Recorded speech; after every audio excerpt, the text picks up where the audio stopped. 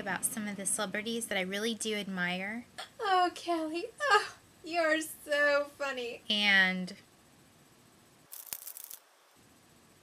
But this is one that I would never joke about. In fact, this particular celebrity stays so under the radar that I feel like it's almost disrespectful to call him a celebrity.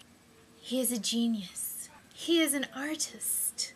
He is the ever incredible Baz the Great. Today is his birthday, and so I thought there's no better time to celebrate this fantastic director.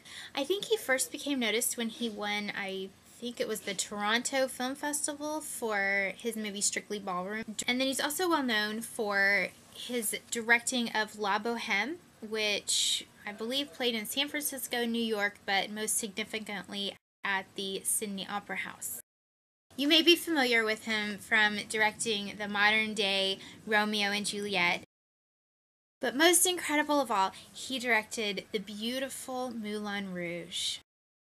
When I return to school for my PhD, I would like to do my dissertation on the Red Curtain series. Baz Luhrmann is doing things with film that no one else is doing right now. He uses influence from Bollywood, Bohemia, Hollywood, Australia, opera, Shakespeare.